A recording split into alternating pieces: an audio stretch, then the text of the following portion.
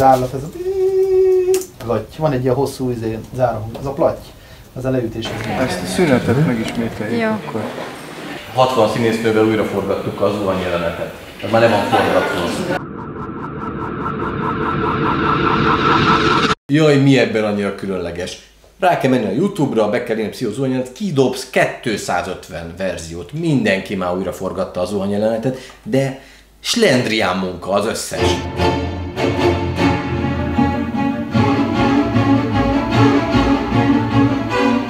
Amikor megszólalt, akkor elkezdték a nőjét játszani, és így kirázott a hideg. Konkrétan.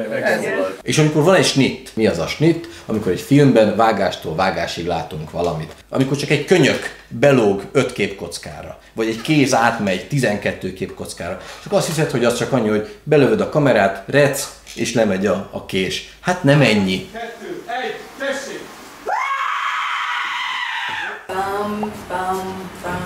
Így, pont így. Akkor elindul, kezed kijön. Így, és az akkor jön vissza, amikor visszarántod a harmadik pozícióba a fejedet. Itt van. Dori, csinálhatunk egy B-verziót, mert nem pont ugyanaz, viszont nagyon-nagyon jó. Tessék! Ennyi. Ennyi. Dori, assza volt. Úgyhogy fogtam az eredeti filmet és szétszedtem snittjeire.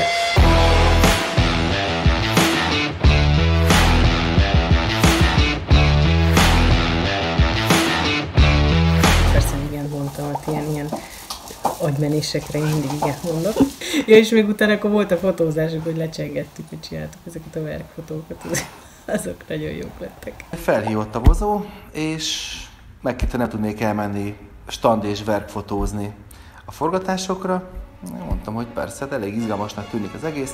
Aztán utána jött egy ilyen kérés, hogy nem tudnék az egész műteremmel kiszállni, és akkor minden egyes színésznőről, vagy a jelenet előtt, vagy a jelenet után egy portréfotót csinálni. Mindenkiről lett egy jó kis 1, 2, 3, 4, 5 portréfotó, mert hogy azért nem mindennapi dolog ezt a 60 színésznőt, csokrot egy ilyen egységben látni.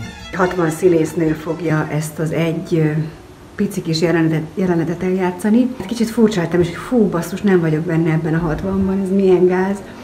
És aztán erre körülbelül 2 hétre rájött a felkérés, úgyhogy örültem, hogy belekerültem. És egy nagyon bonyolult csőrendszeren kellett a vizet átvezetni a tusolóba, aminek a legvége, ugye legalul egy gyerekmedencében álltunk, és ott tocsogtunk. Én a magam részéről, ugye hát ezt úgy kell elképzelni, hogy nyilván nem meztelenül álltam ott, hanem gyakorlatilag, hát nem állig, de legalábbis hónaig beöltözve egy kerékpáros esőnadrágba és egy köntösbe. Megkaptuk Mácsai Páléktól az Örkény stúdiót, és oda fel tudtuk építeni a teljes díszletünket.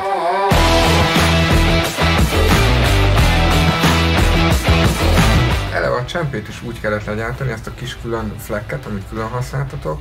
Az eredetiben volt egy hiba, ugye, ez kiderült, miután megnéztük 122-szer a snittet előtte, és annál jelenetnél volt egy hiba, és az a hiba, ennek benne kellett maradnia. Tehát ez egy fizikális hiba volt, el volt csúszva a csempén, a fuga.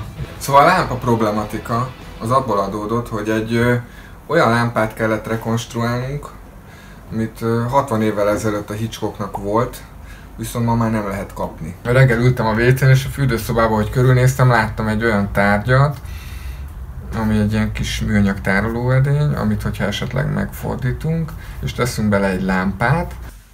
Szóval itt van, volt ennek egy nagy tesója, és úgy történt, hogy megfordítottuk szépen, tehát egy picit nagyobb volt. Kellő távolság úgy nézett ki, mint egy búra. A lámpa, a pszichóba. És a felső az a visszintes, és az alsó tart föl, itt meg mindegyik. És fordul lámpa bal. Lámpa bal.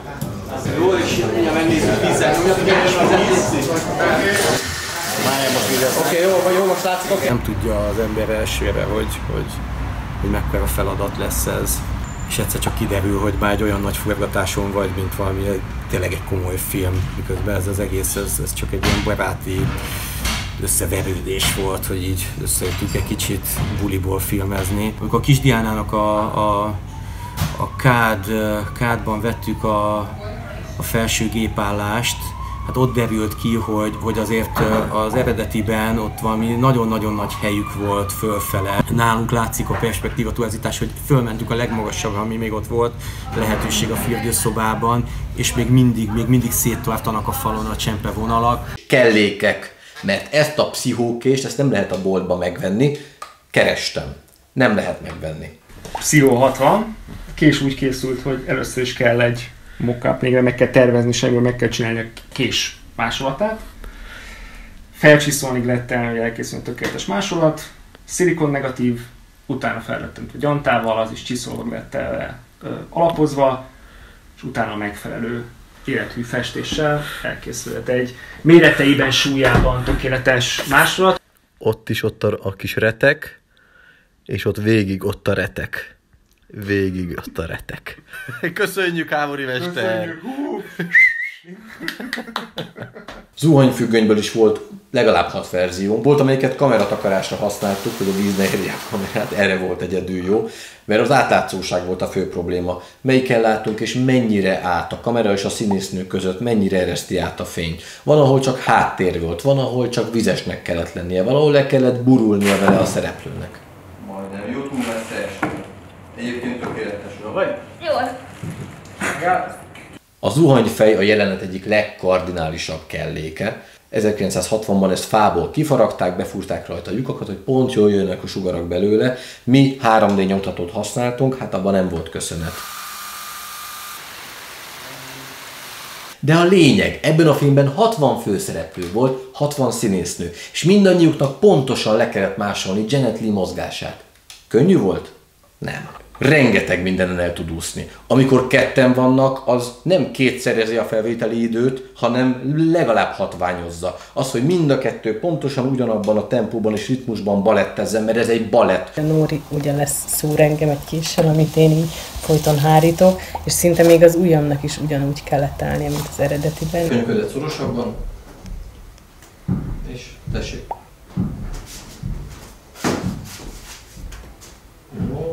Gyere vissza kérlek, közben ennyi.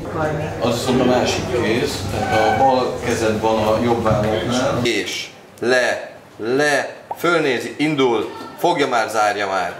Pislant föl, és már fölnéz, és már megy visszafelé. Igen. Tehát kb. Nem az, hogy lép és lehúz, hanem lépés közben húzza szerintem, nézd meg. Le. Nagyobbak a szúrások! Majd fogják mondani, hogy ez a Pásztor Erzsi, hát megérvelem a hangját. Megnézzük, ez tökéletes. És tessék, Pásztor Erzsi, köszönjük szépen! Amikor a film nagy része már megvolt, amikor 59 színésznővel már leforgattunk mindent, akkor már csak egy valaki hiányzott. És volt egy álmom, hogy kivel szeretném, hogyha ezt leforgatnánk. És benne van Pásztor Erzsi és Törőcsipar.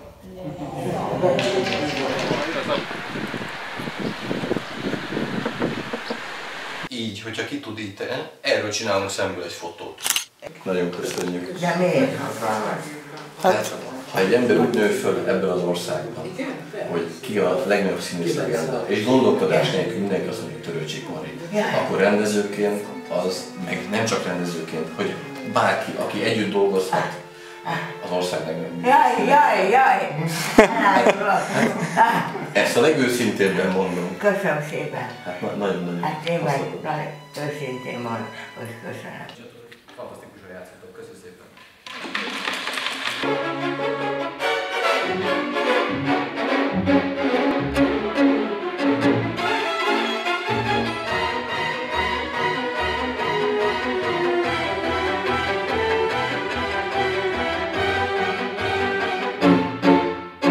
Hazamegy az ember, vagy amikor már 2 hét eltelik, és csak a nyersanyagokat nézem újra, és azt látom, hogy azt a mindenit.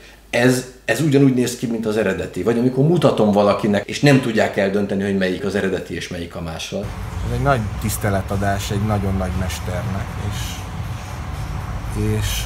és hogy ezt magyarok megcsinálták, meg mi megcsináltuk, erre büszke lehetünk egyrészt mi, meg szerintem az egész ország.